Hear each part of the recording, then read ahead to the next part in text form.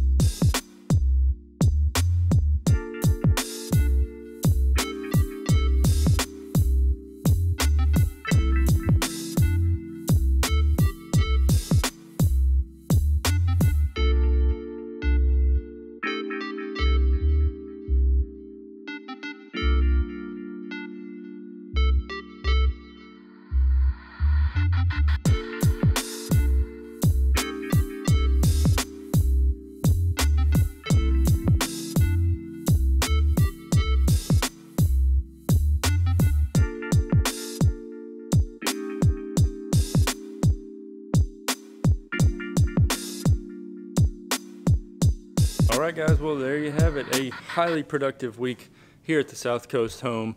Obviously electrical rough-in is not yet complete, that will continue next week.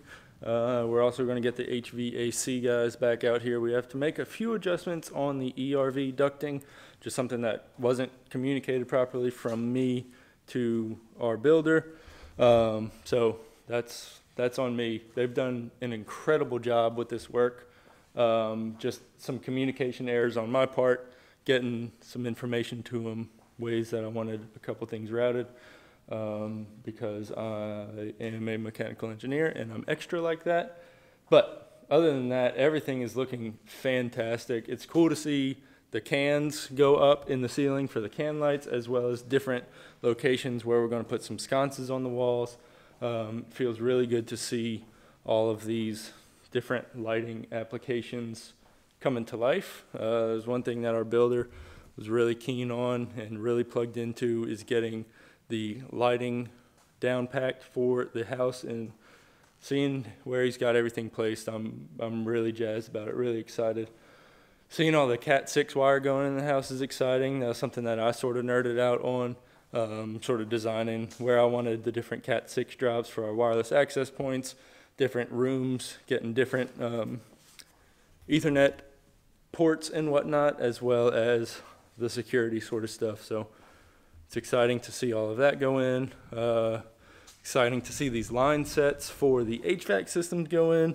and just sort of see where everything's going to lay out on the outside of the house as well. So that's pretty much all we're going to look at right now, look at for this week.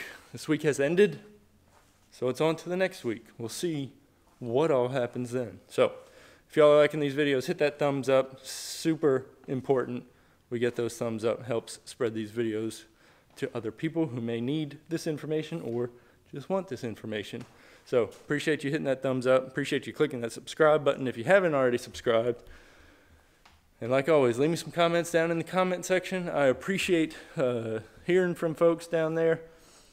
Definitely take any sort of positive, constructive input you may have. So yeah, as always, I hope y'all have a good one. We'll see you next time down here at the South Coast Home.